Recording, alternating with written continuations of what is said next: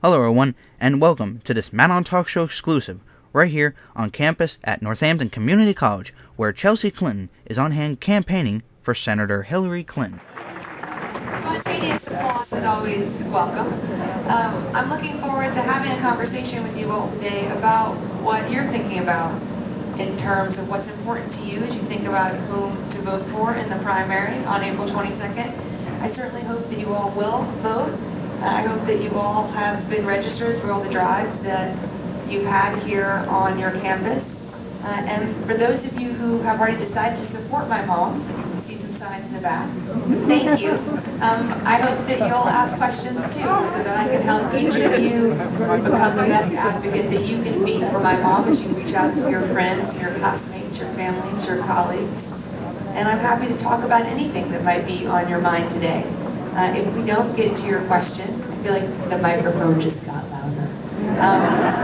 If we don't get to your question, I'm sorry, but I hope that you will continue to reach out for information, to go online to hillaryclinton.com, to go to all the candidates' websites so that you can make your own assessments about whom you believe will really deliver the progress that you want to see in our country.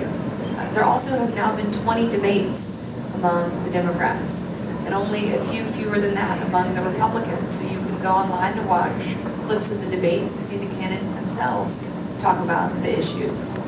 There also will be another debate right here in Pennsylvania on April 16th. So I hope that maybe your political science club can organize a debate watch party, and you all can watch and discuss the debate together. But I'm here to try to help articulate why I passionately believe in my mom as a young woman and as a young voter, although I'm probably a bit older than many of you in this room at 28. No? All right, well, thank you. Thanks for making me feel 28 years young. And also why I passionately believe in my mom, because she's my mom. And I'm happy to talk about anything. So if you have any questions, I hope you'll ask them. And yes, you can start because you raised your hand.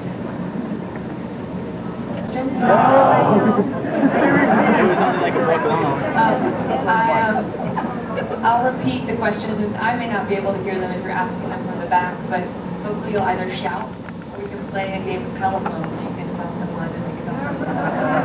It could get to me. His question, I think, is a valid one because, he listens to the candidates and people talk about a lot of different things. And he wants to know how, in his first election, how can he really trust that people are really going to deliver on what they're saying? And I think that's a fair question. I think, it's why it's so important that you get educated about the issues that are important to you and about where people not only stand, but what they've done to deliver on those issues. And it's one of the things that I'm most proud about my mom for, is that what she is passionately committed to, she has been passionately committed to longer than I've been alive. So if we look at healthcare, for instance, I'm proud that as Democrats we now talk about a significant expansion in healthcare as being a core tenet of what we hope to see in our country. But I'm really proud that my mom stuck for universal healthcare in 93 and 94 before it was popular. And that when universal healthcare didn't work out in 93 and 94, she still kept working to expand healthcare. Out of that came the Children's Health Insurance Program. That insures more than 6 million kids in America today, and more than 140,000 right here in Pennsylvania. So,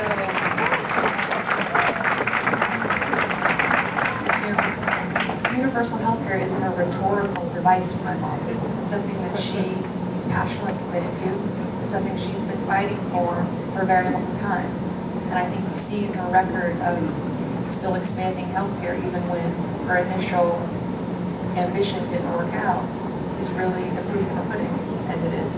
So I hope that on the issues that you care about, you'll look at my mom and the candidates and see not only what they are laying out as a vision for the future, but what they've done to already prove that they are really committed to those issues.